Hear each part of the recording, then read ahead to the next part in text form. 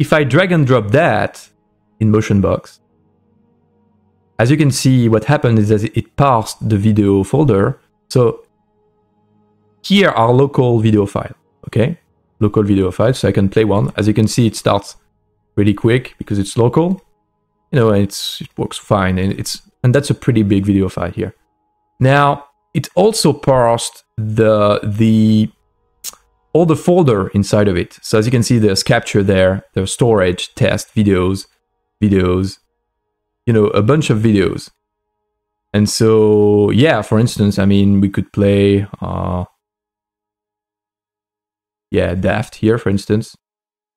And yeah, and so your question was about, so, okay, can we both local videos? So I'll answer that and switch between my file and a YouTube video. Okay, you can do that. So here I'm playing Daft, for instance. Let me add it to my playlist back there, actually. So now Daft is here, so I can play it back. Let me add another local file. Another one there, you know. And then let me go back there. And you know what? Let me add 35 minutes of Witcher gameplay, which is, yeah, which is just The Witcher. Now, if I go back to here and I type browse again, it resets my browsing.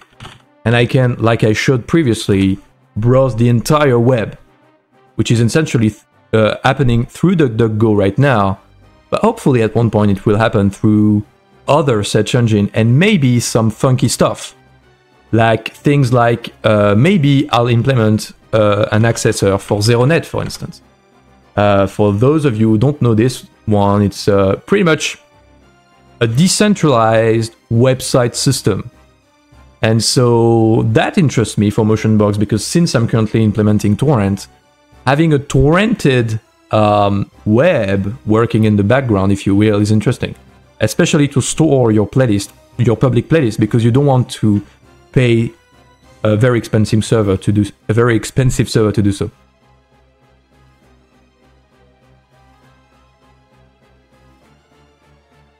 So yeah, if I go back there and click on IGN, maybe I want to take an IGN native video file from their website, for instance, and put it there.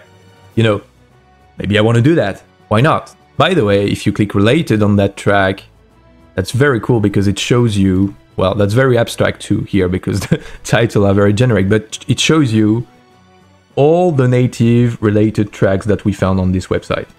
Or at least it should do it. Yeah, that's what it does. And so here's an example of how related can work for other things besides YouTube's tracks and besides the tracks that you might find on the tree supported backends. But anyway, so if now I play this and then do previews, then it's connecting to YouTube and playing YouTube. And if I do next, connecting to my hard drive again, you know, you get the idea. And then connecting to a freaking native file on the IGN website.